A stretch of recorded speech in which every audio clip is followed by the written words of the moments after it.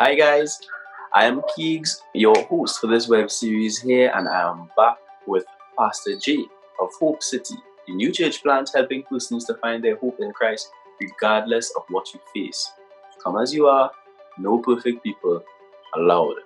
Alright, so for those of you who have been watching, thank you for once again tuning in. Continue to share, comment, like all the posts on Facebook and Instagram. And if you're new, feel free to go back and look at all of our previous content.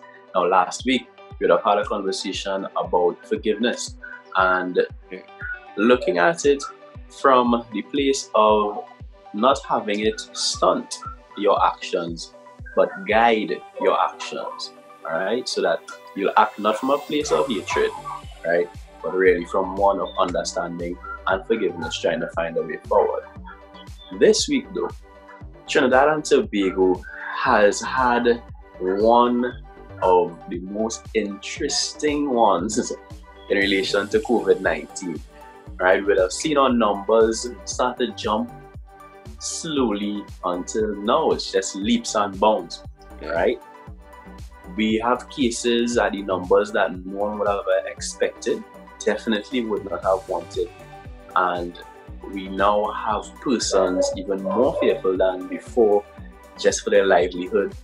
We have persons who now are fearful for their jobs, right? We have schools being cancelled right now, so we have to wonder how it is we're going to go about the new school term, all right? So, Jay, today, I know we have more than just a conversation, it's more a message. For the people as we struggle, we all will be struggling at some point in some way at this time. So what advice do you have for our viewers, for the people in general, as we all try to cope with what's happening around us? Definitely. Keys, just one word, man. Faith. Faith. And it's like you said, it's not really just a conversation, but I wanted to just encourage people today. 3 ways I want you to choose faith in this season. Just like you said it, Keegs, all those things. And I think quite rightly, one of the greatest parts of this season is that it affects every one of us. There's no one not affected. And so 3 ways I want you to choose faith. And I encourage everyone, faith over fear, faith over our feelings, and faith for our future. And those two we will look at next week, but this week I just wanted to talk about faith over fear, because I think for a lot of people in this season, just with everything you mentioned just now, Keith, there's a lot of fear. There's a lot of what happens next, what could happen.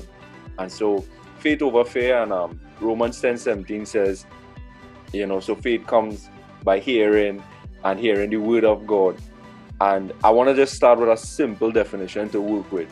What is faith? And I'll just say it's complete trust in someone or something. And in this case, trust in God. All right? So complete trust. Like, let's just use that as in someone or something. All right. Yeah, just a basic definition. And I think we all could understand that. So when we say choose faith, then I'm saying choose to trust God over the fear then, you know what I mean? Yeah. And even though the economy shaken and probably even crumbling around us, so jobs at risk, some people already lost their jobs, Keegs. The faith is to believe that God is still our provider, that the economy doesn't determine what God can do, right? Even though COVID is rampant, and like you said, the numbers just jumping, it is scary. I mean, we know people are affected directly with COVID right now. And even though with that, God is my healer. He's the one who protects. He's the one that sustains life, So I'm saying choose to put your trust in God over all these things we see. All right. But I like the nice simple definition for sure, because, just like so many things in and around us, we just have a kind of vague idea of what it is, then to just go along thinking that we understand it completely until the question comes along. Yeah, I know what you mean. Right, so faith, right? You said it was a complete trust in someone or something. All right. So we here and we still live in life, right? And I always like to bring it back to the man on the streets and every day, having to face these struggles. For us, right? What does it really take to have that faith in God? Because we have a lot of people, at least in my opinion, who believe in God. Alright? Yeah.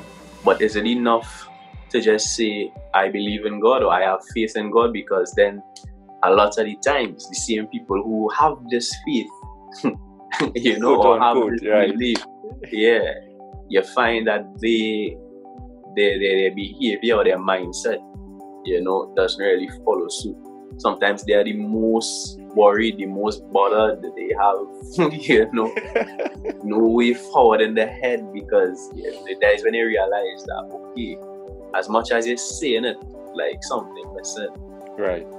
So what more do we need other than just that head belief or that statement that I believe in God. Think that they believe. I the key for me is like, I was laughing not because it's funny, but because I know exactly what you're referring to. I would say the key for me in making that belief really faith, to say that you're actually trusting God, because we could believe in God and not trust God. Okay. That's the difference. Beliefs could change. You could believe something today, but when you have faith, is putting that trust, that complete trust. So it's a little bit different. So I would say the key to that is know the Word of God. So I've said this on this series before. The Word of God and who God is you can't separate. So I would say for practical application, Keegs, you had to know the Word of God. Because guess what? When you read the Word of God, just like we said earlier, faith comes by hearing and hearing the Word of God. When you continually learn and read and regurgitate the Word of God, here's what happens. It becomes so much a part of us that when the trials hit us, Keegs, we always say this, when hard times hit, what really inside is come out. Yeah. And so when COVID gets out of hand, like it is right now, when it might get close to home, when the finances drop more or the economy gets harder, if you have the Word of God, that's what surfaces, not our anxiety. We will have fear still, because that's a human reaction. And a good one to keep us in check. But we could choose the faith because the Word of God actually comes out now. And what the Word of God is really His testimonies of how faithful God has been. So you would read about people who needed that provision when there was nothing, no way they could be provided for, and God came through. So when you start to remember, okay, God was faithful then, and I would say this way, Keeks, just think back on our own lives.